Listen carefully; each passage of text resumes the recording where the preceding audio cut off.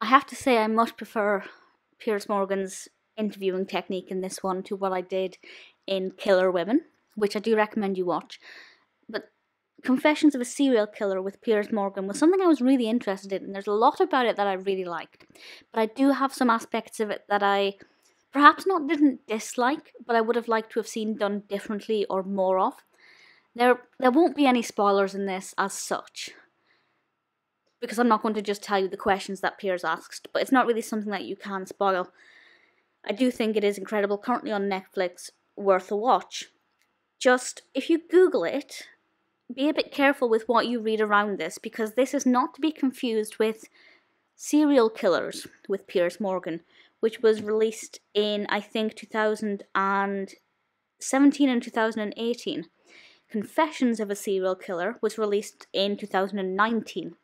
And this is just a one-episode program.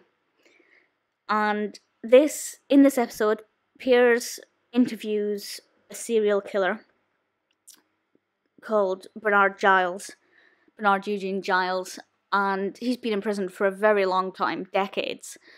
And it's just him talking to this prisoner for about 45 minutes. And on the one hand, I wish there had been more kind of more graphic images of the murders. You know, a lot of documentaries, when they talk about a particular murderer or crime, they use visual aids to back up what they're saying, but this wasn't the case here. But in a way I liked that, because it made it more inviting, it felt more natural, it felt like you were almost part of this conversation with Giles. And I think that worked really well. And I'll talk about Giles' character in a moment, but what I really liked about this one that I hadn't expected was Piers' interviewing style. Because if you watched or listened to my review of Killer Women, you may know that I said that I thought he was doing too much interrogation, wasn't giving them a chance to speak. But in this one, I felt like he was doing a lot more encouraging towards Giles to get him to open up. Certainly at certain points he was trying to prompt him to answer certain questions. Rather than giving his own opinion and trying to interrogate him, he was just trying to get the information out of him like a decent journalist. So I was actually very pleased with the way he did this. It doesn't go into too much detail about the murders. I believe Giles is in prison for 5 murders, I believe, all of women, and we do get to hear a little bit about the first woman he murdered, and also how he was caught.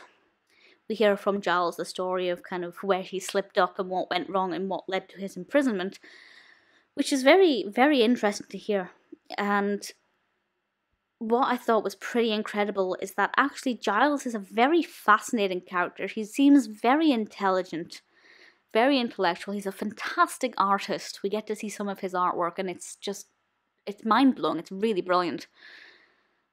And he actually seems like a nice person. Now, some may argue otherwise, but there's just something about him that I liked. I felt like... I won't say I felt like he was remorseful. I think he has accepted his lot in life and knows that this is the way that his brain is wired. Because he talks at the beginning about how he felt these urges to commit these murders, but was able to stop himself until obviously he could no longer do that. So it's not something that he's done out of malice as such, it's more something about the wiring in his brain. And that genuinely happens when something happens to you when you're younger. It stilts your growth, it makes your development go off kilter, and it can cause some really serious adverse life-threatening effects. And that's obviously what's going on here. And in a way, I think the main thing is that I felt sorry for him. Because you can tell he genuinely didn't want to commit those murders. And he does say, I think, at one point that after he commits them, you know, he doesn't like the fact that he's done this. Whereas there are a lot of serial killers who are genuinely pleased with the murders they've committed.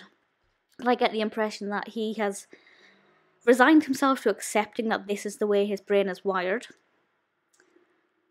That doesn't necessarily mean he's pleased with what he's done. And I do feel a little bit of sympathy for him, because I don't think he meant any of them, and I don't think he's pleased with anything. He wasn't the kind of person to, commit the murders and then keep trophies like a lot of serial killers do. That's not that element of pride. For him, it was a need, and that's obviously awful. And if this had been identified earlier, if on that first occasion when he felt that urge to commit murder and was able to walk away, if he had sought professional psychiatric help, and if they had taken him seriously, which I know they don't always do depending on who you go and who you speak to, I think this could have been, it could be a completely different story. So the way he presents himself, for the most part, is very easy to get on board with. And in a way, that's a little bit intimidating, because he is a serial killer. We do have some interviews with some people involved in his case, some people who lived opposite him when he was a free man. It adds a little bit to it, but to be honest, I don't think it's that essential. I think we could have done without the interview of the neighbours, because they added nothing to it. Not their fault, just it didn't add anything to the narrative at all. And the background information we got from the other interviews was pretty useful. But to be honest, Giles tells his own story, and he tells it best. And in a way, I'm thankful that he agreed to do this interview, because it gives a really, really good insight into the human mind and what can go wrong, and what can happen if you don't get help. And hopefully there'll be somebody watching it who feels that urge to kill somebody, because it does happen. And it's like, I don't know if this is what it's like, but when you're walking over a bridge and you just feel a sudden urge to throw your keys or your phone into the water. It's that really weird, like, I have to do this. And most people can suppress that without problem. But depending on how you're wired, that's not always possible.